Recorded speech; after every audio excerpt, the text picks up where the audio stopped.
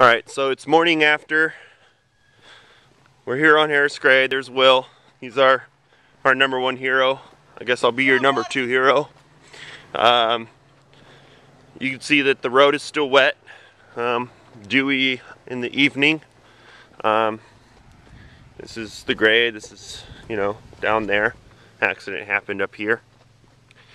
But at night, as cold as it's been, this water becomes extremely slick. And up here is where the car went off the road.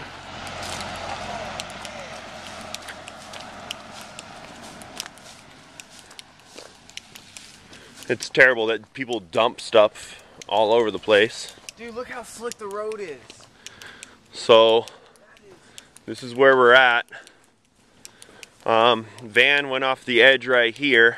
Dude, that skid mark missed it by like and yeah, this would have been absolutely terrible. So it hit the tree directly there.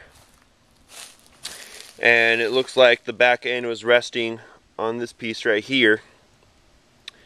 And you can see a bottle with pills down there. Yeah, dude, I'm telling you, a bunch of stuff came out. And you can see this part right here. This is where we descended down. Where I blazed a trail down the hill. And then, yeah.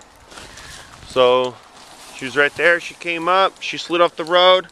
A lot of this you see is probably the tow truck and the winch pulling the van back out of the ditch. But it is absolutely terrible how much trash is down here. But yeah, this is the morning after. She literally missed the guardrail by inches.